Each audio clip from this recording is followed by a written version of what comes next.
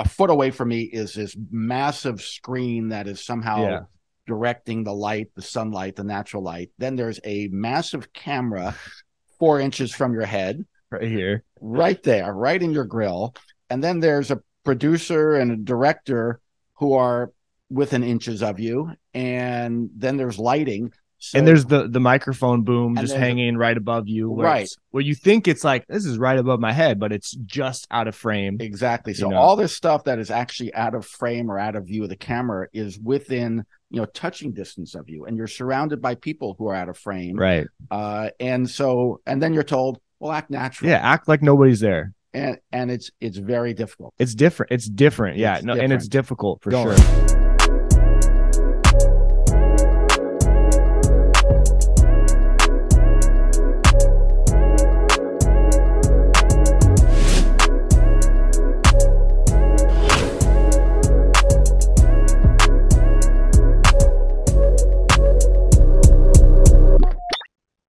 All right, take two. We just recorded 20 minutes and the internet shut off. So we're back and we're going to do an even better first 20 minutes because we were getting a little off topic. So philosophical. We're getting a little philosophical, a little deep, maybe a little too deep about mortality.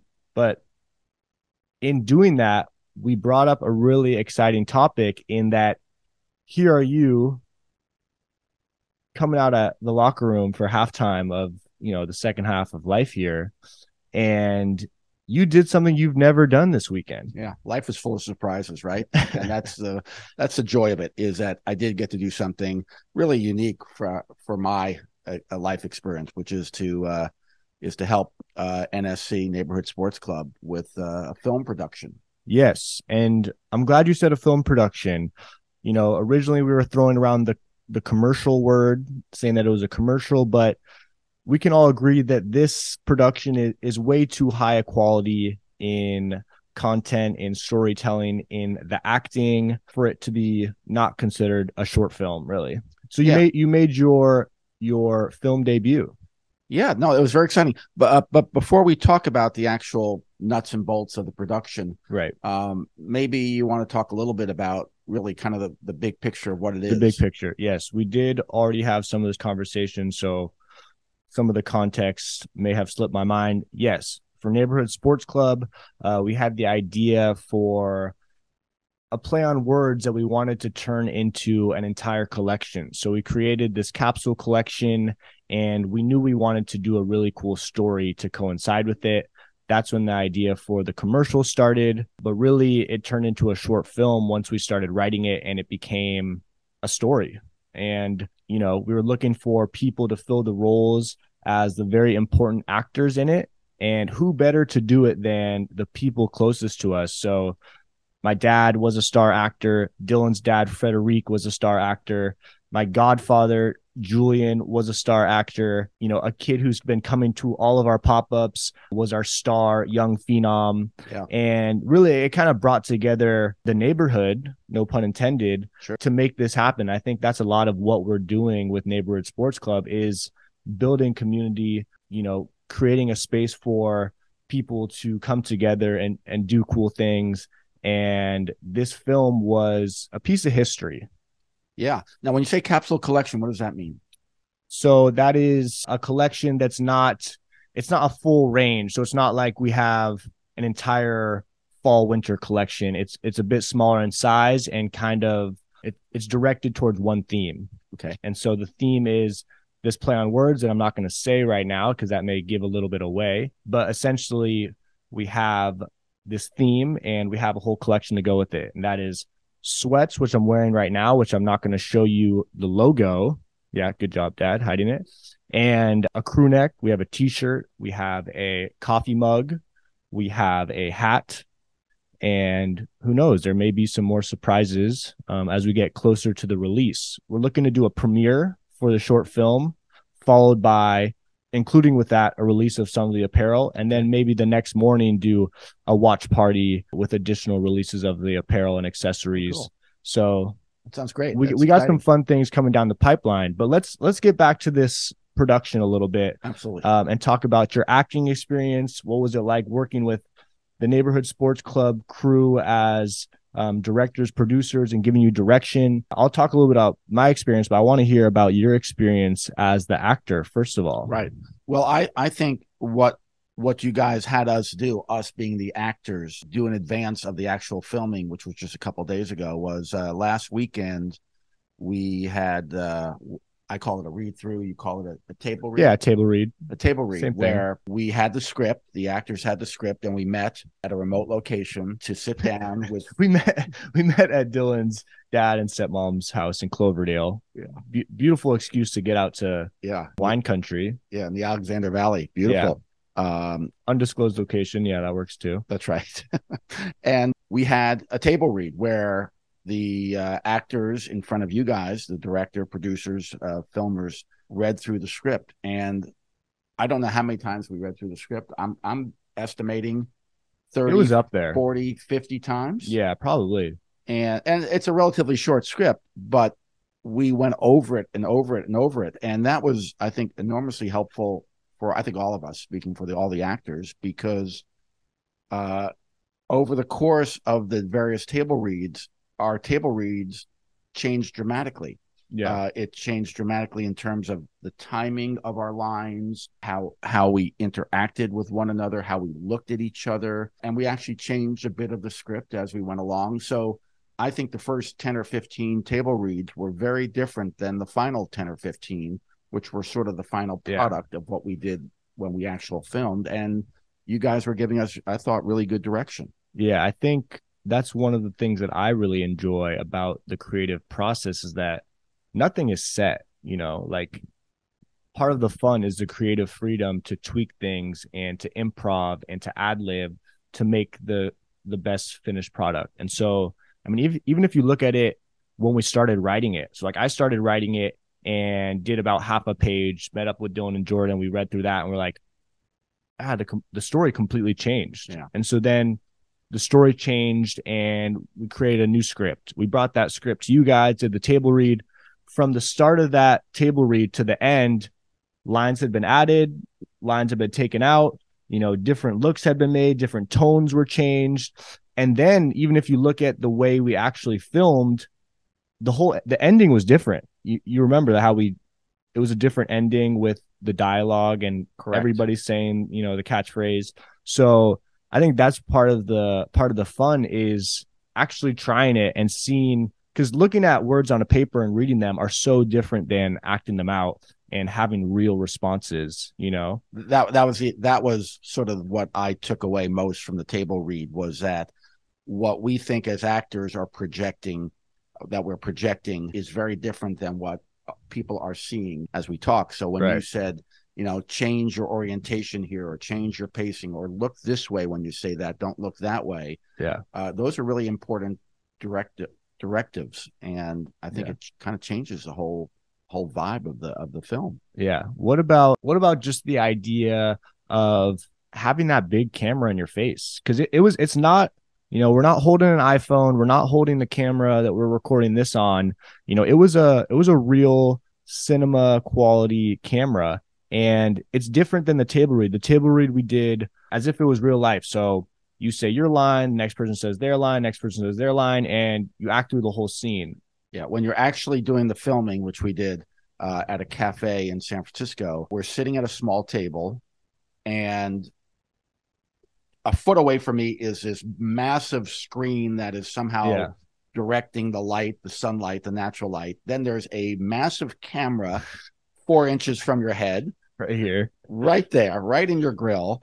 And then there's a producer and a director who are within inches of you. And then there's lighting. So, and there's the microphone boom just hanging right above you. Where you think it's like, this is right above my head, but it's just out of frame. Exactly. So all this stuff that is actually out of frame or out of view of the camera is within, touching distance of you. And you're surrounded by people who are out of frame. Right. And then you're told, well, act natural. Yeah. Act like nobody's there. And it's very difficult. It's different. It's different. Yeah. And it's difficult for sure. And so that's why I'm so excited by how great everyone did. You specifically, you did an amazing job.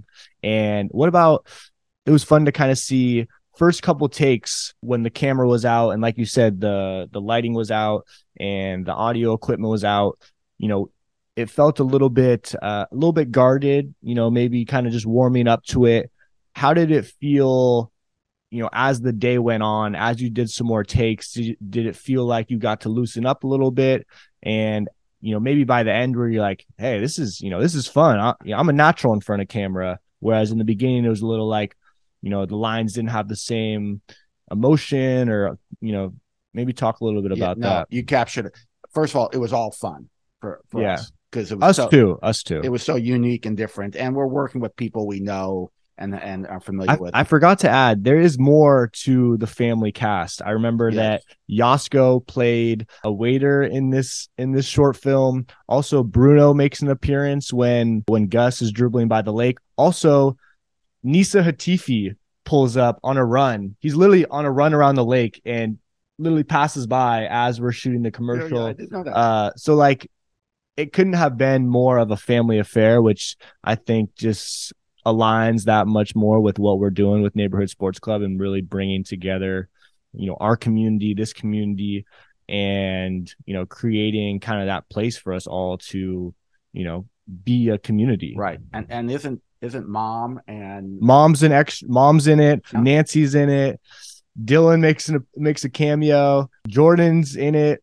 That's right. Yeah. So like, we're all in it at some point, which is, you know, really cool and special to look back on and see, you know, this short film where, you know, I'm biased because we wrote it, directed it, and are in it, but just looking at looking at the monitor and seeing how some of those shots looked, I mean, I'm really excited to have this, not only just for this release and, you know, to commemorate this really, really cool collection, but also like to look back on a year from now, to look back on 5 years from now, 10 years from now, and be like, we got to make this really cool, high level production with all of our family and friends, you know?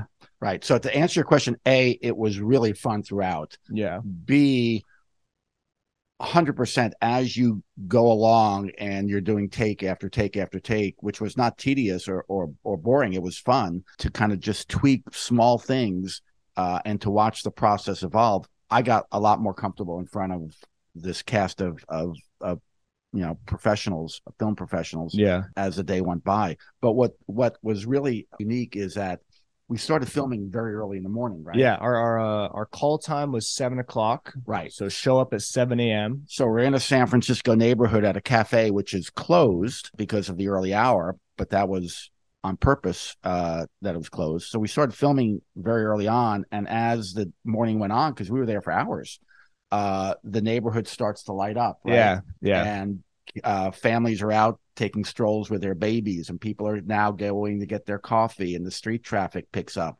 Yeah. And people are watching us as they walk across the street or in the neighborhood. We could tell, the actors could tell, what's going on here? They're filming a commercial or some sort. They're doing some film. Yeah. And that kind of added to the excitement of it, frankly, that people looking at it. Who are these guys? What are they filming? What are they doing? Is that George Clooney? Right. Right. And if you've ever been around any kind of film set, not that I've been around it, but you always, you know, the few I've been around, you're amazed at how many people it takes and how much equipment it takes to do a 1 minute commercial or a 1 minute film. Yeah. And it could be, you know, 15, 20 people. We had a smaller crew than that, but still we had a big crew and a lot of equipment for one small scene. Yeah.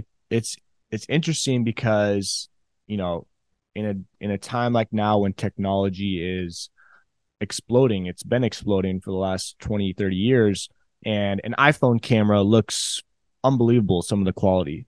But then, you know, you look at what we used and the equipment and manpower required to do something so simple. You see the difference. You see why, you know, there's commercials that look like they do.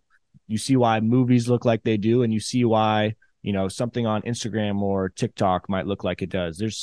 There's levels to this shit, you know? And part of the fun was showing our range as a company as to the level of production that we can produce. I think part of the fun with building Neighborhood Sports Club is proving to ourselves what we're capable of.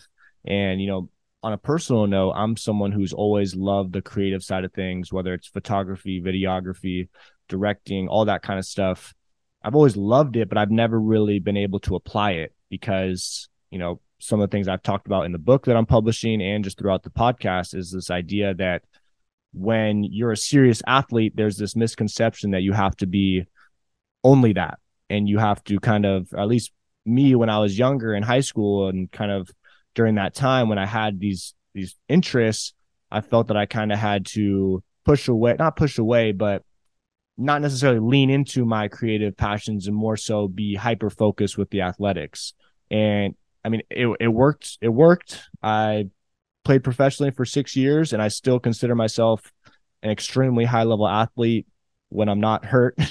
But also, it's just been really fun to kind of lean into now some of these interests. So, writing the commercial, I like writing. I like storytelling, and so the creative process of writing the short film was really fun.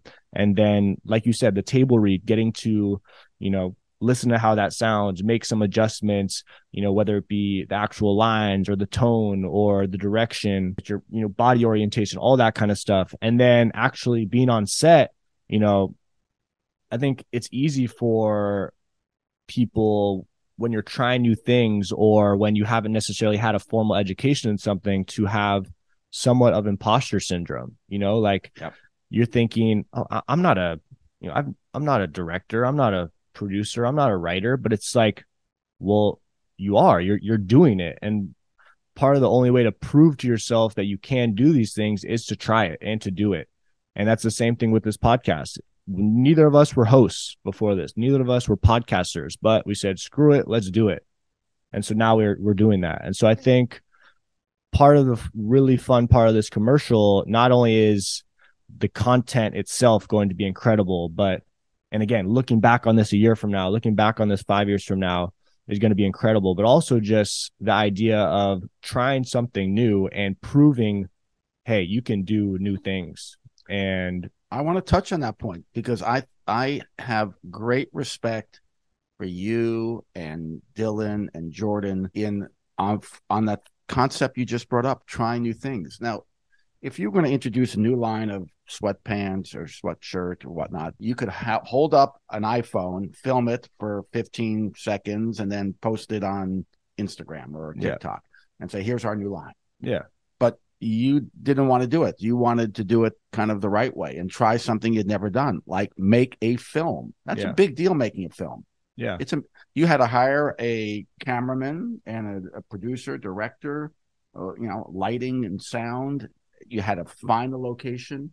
Those are all hard in and of itself, never mind the entire production. You had to arrange the table read. You had to write the script. You had to, secure the location.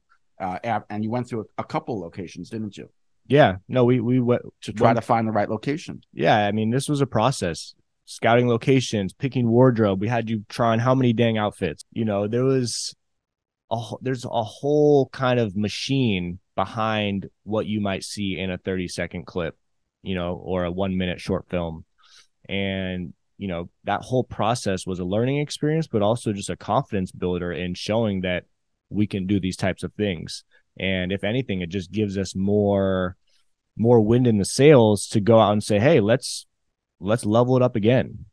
Absolutely. So maybe we'll do a 5-minute short film. Maybe we'll do 30 minutes. Right.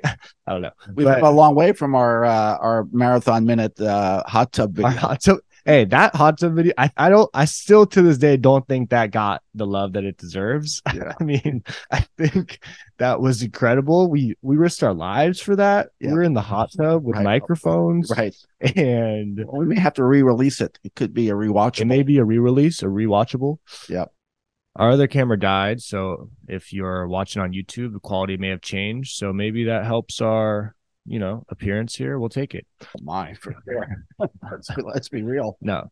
So you're talking about trying new things. Yeah. And I mean, doing what you guys did, the film production, making a commercial, short film, whatever we're going to call it, is a big deal. And, there was another way you could have gone about it, right? You could hold up a camera or cell phone and have you or Dylan or Jordan, introduce the new line. It'd be great. It'd be fine. But you said, no, we're not going to do it that way. We want to create something. We want to try to do a film, a professional film, which, like we've been talking about, is a big deal. It takes a lot of time, takes money, takes effort. It takes the willingness to try something new that you may not be experienced. Well, you're definitely not experienced with, and you may not be good at. Yeah. And I give you credit for that. Yeah. I think a lot of what we're doing with Neighborhood Sports Club is just pushing the limits of what we're capable of individually and collectively. I think just the concept of the business that we're looking to open up is, we've talked about, it's a big swing. It's a huge idea. It is going to take a lot of work. It has taken a lot of work. And same with some of these other creative endeavors that we're doing through NSC. I think we're just day after day proving to ourselves what we're capable of doing. And I think that's a theme for anyone listening, is like, a lot of us put caps or limits on what we can do based on, I don't know, what you were told growing up, or your education, or what. You're now 65 years old, and you just had 66 years old. Apologies. I was trying to help you out. You're rounding down. Yeah, seriously. And then why not 60? Okay, you're now 60 years old, and you just made your acting debut. So it's never too late to start. And I think, I don't know what it is about the way we're brought up, whether it's the educational system or just society, kind of tries to make us into one thing, and that one thing for the rest of our lives. When as human beings, this world is so damn big and complex, and there are so many cool things that you can be doing. And I think that's something for me personally that's, kind of on brand with where I am in life right now, is like, I'm in a transition period where I'm still figuring out what I want to do for the rest of my life. And, I think there's this societal pressure to find the thing right now and be really great at that and do that for the rest of my life. But part of what I feel very strongly about, and I actually talked to Raheem about this, shout out Raheem, Marathon Minute fam. We had a call yesterday, and I was talking about how both of us are very hyphenate. His company is Hyphenate Creative Co. I like to use the word hyphenate in that we're not one thing. Right. I'm not a director. I'm not a writer. I'm not a photographer. I am not a videographer. I like to do all of these things. And so it would be a disservice to myself. And this is me speaking candidly, who knows, if I was like, I really love photography, let me only focus on photography. Let me only take photos. Then I would be cutting out my ability to write. I'd be cutting out my ability to direct. It'd be cutting out my ability to be an athlete. I don't want to limit what I can do. I like looking at the world with endless possibilities. And so I think this short film is an extension of that, of not limiting what we're able to do, and kind of doing the opposite of pushing it and saying, I don't know if I can do this, but I'm going to try. And if I succeed, great. And if I fail, I didn't fail. I just learned how maybe not to do it. And now I'm going to use that knowledge to do it better the next time.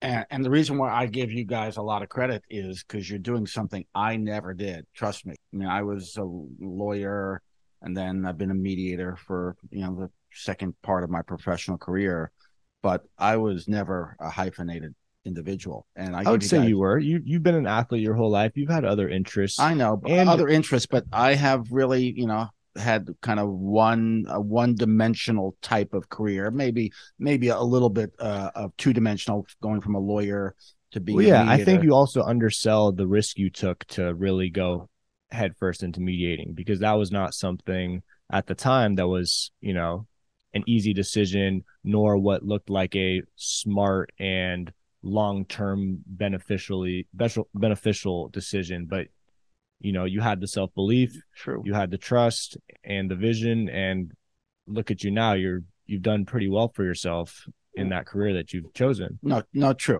But I appreciate that.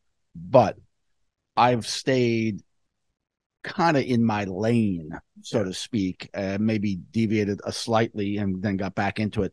But I admire folks who, either have multiple lanes or are willing to, travel way left or right out of their lane, which is what you are doing. And I give you a lot of credit for that. I truly do. Thanks. And look, I'm thinking about you've, in addition to being an athlete with the neighborhood sports club, you've put on a 4-day event, right? You've put on a panel of speakers on a soccer related topic. You've created lines of apparel and other merchandise. You've now done a short film, leaving out some stuff. Publishing a book right now. You're publishing a book right now. You're honing your photographic skills. You're doing We're doing a podcast right now. You're doing a podcast, right? Produce a lot of content for social media. That's a lot of stuff. And that's all happened in the last couple of years. You've also had a studio up in Portland. Yeah. Well, I think that's what's exciting about it, is that this has been 2-3 years of really giving this creative side of me the ability to act on that side of me, and lean into it. Whereas before I was hesitant to. And that's not to say that I'm not like, I don't have the same passion for being an athlete, but the reality is the last couple of years playing professionally were extremely difficult, and playing football did not bring me the same joy that it had in past years. And so it helped to have outlets. It helped to have creative outlets. And especially this past year when I was injured, it's like, and especially these past few months, like I can't run. I can't kick a ball. My whole life, my outlet has been football. In high school, when I'm having a bad day, or just in general, even in college, like I'm going to Witter by myself, kicking a ball against the wall, playing music. That is my happy place. I did not have my happy place for especially these last few months, and in a large part these last couple of years. And so this creative kind of passions I've been leaning into, that has turned a bit more into my happy place. And Neighborhood Sports Club has given me a renewed relationship with football, because my relationship with football the last couple of years has not been positive. And so Neighborhood Sports Club has, ignited a lot of these things where we can act creatively, but also, a healthy relationship with football, and kind of reminding me why I love football in the first place, why I started playing at 6, why I couldn't get enough of it in middle school, high school, why all of my friends came from football, is because a lot of what Neighborhood Sports Club is showing. So yeah, I think. Well said. No, I think you're 100% right. And thank goodness that you've had outlets. Yeah. And also, just kind of on the topic, this is a bit of a transition, but I am on the road to recovery. I do have finally a few doctor's appointments coming my way. Unfortunately, it has taken a lot of work outside of the system to do that. I've had to advocate largely for myself, but long story short, we are finally moving in the right direction in my health, and I really cannot wait to get some much needed clarity and hopefully, some more steps in the right direction to being able to be active, because that is such a big part of my life. But let's also transition into another great thing that happened this weekend. Not only did we shoot our first NSC production, not only did you make your actorial debut, but 2 of my best friends and my business partners, Dylan and Jordan, got engaged. And that is very close to both of our hearts, as Dylan and I have been best friends since 9. Dylan and Jordan have lived in the cabana. We're essentially attached at the hip. They're just as much your kids as they are absolutely my best friends. Absolutely. And so that was a really cool thing, because we'd been kind of, thinking an engagement is due soon, and it all came together this weekend. Dylan did a great job planning everything. He took Jordan on a hike, and he solicited my help in capturing the moment. Me and Aziza did the hike. So the plan was they were going to do the hike, and then we would start shortly after them. After the engagement happened, we would show up, a couple more of their friends, and, we'd all get to celebrate, the brief moments after. But, as we just talked about, I do love photography. I do love capturing the moment. Yep. In talking to my best friend Dylan, I'm like, yo, this is for life. This is an engagement. You want to have this moment to see. And so, I pushed a little bit of capturing the moment and seeing if that was possible, and Dylan agreed. And so me and Aziza hiked out for them. Made sure we had adequate time so we didn't get spotted. We started the hike about an hour before them, got to the spot where we knew the proposal was going to be. It was going to be at this bench, and scouted out the location. We wanted to do a hidden cam because we wanted to get a video of it because, just good to have that video. Yep. And then I wanted to take some film photos as well. And so we set up a hidden camera in the bushes, got to like put the branches and leaves so it kind of framed the bench really nicely.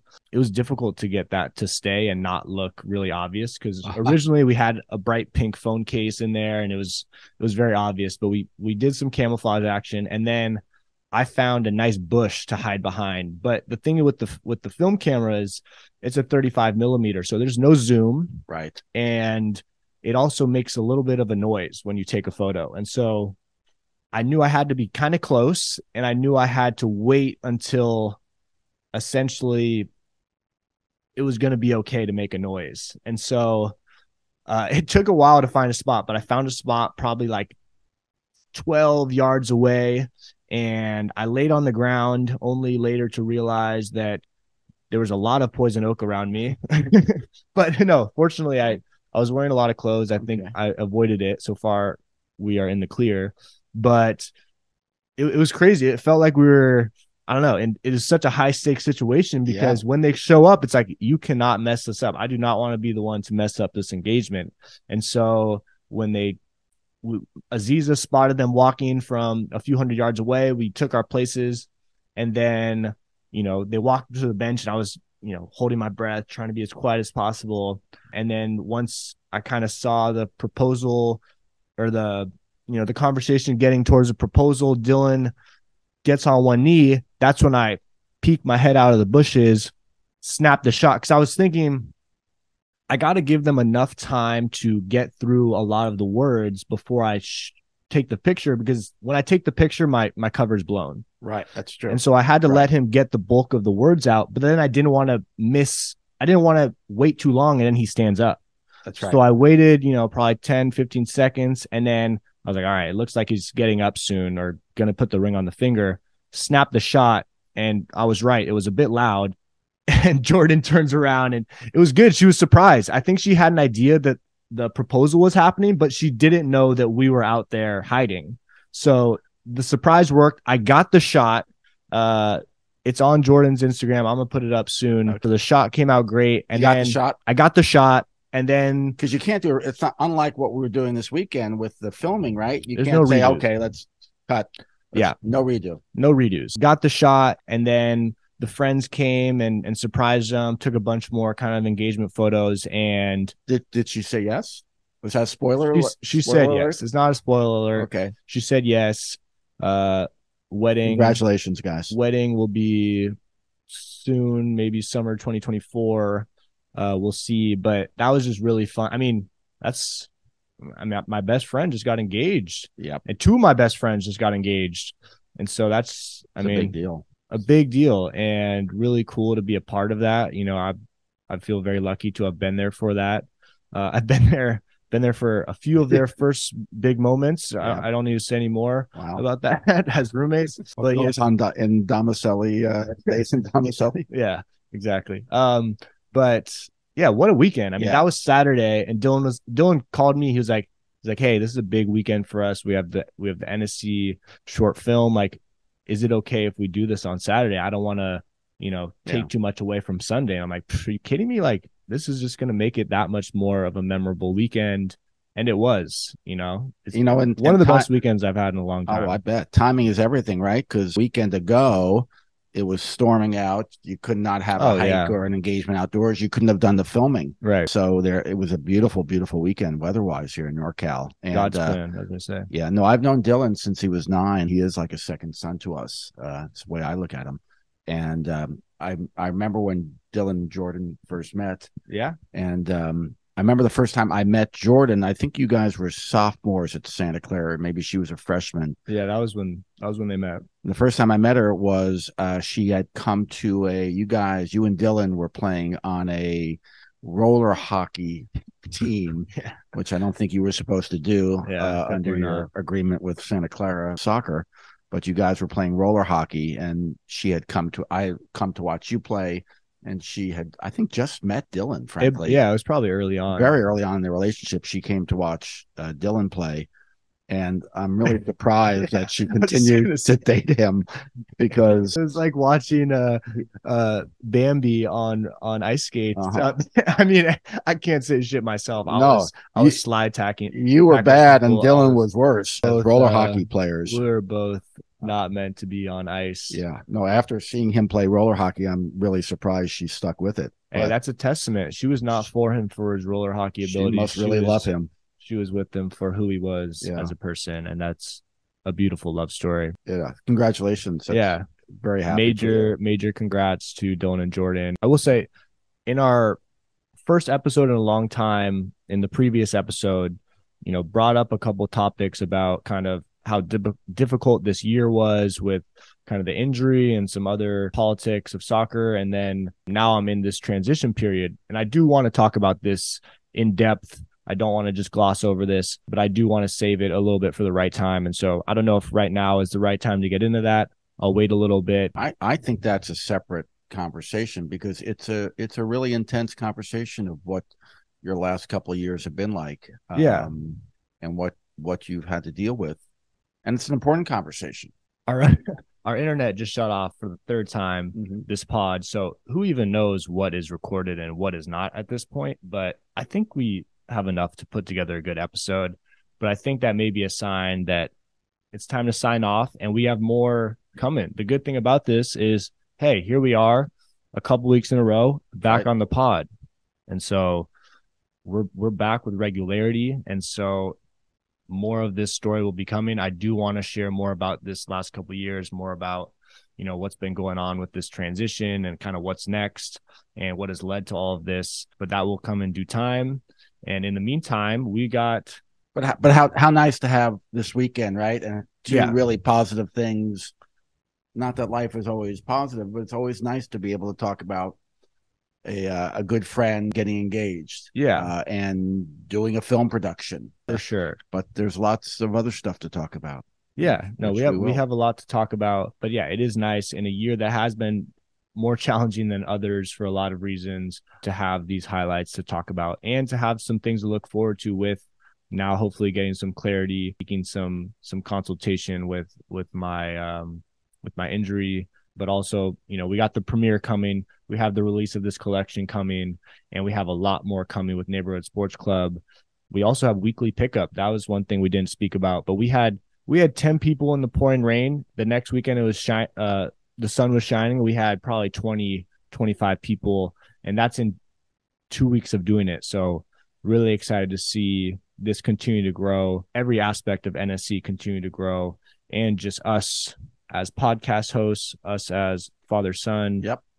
All of this just continue to grow. And like we talked about, we're pushing ourselves, and, we're taking life by the horns and making the most of it. And we're re-ramping Marathon Minute, which I personally love. I personally love it as well. And so let's keep the ball rolling. Okay. See you next time on Marathon Minute, baby. Marathon Minute, baby. Let's do it. Let's go. And if you haven't gotten some merch, if you're looking at YouTube, this is the reverse colorway of the logos tee. We are restocked. We have the reverse colorway, but also we have Marathon Minute on the back. You can see that. Yeah. But we got Marathon Minute gear. If you want to rep, head to marathonminute.store, and we got more on the way. We do have some really exciting guests coming as well. I did want to just get the ball rolling with some consistency before getting to the guests, but we have some really cool people on the way. We have a couple already recorded, and we got a couple on the way. So stay tuned. We're back. Let's get this done before the internet cuts out. Yes, exactly. Marathon Minute, baby.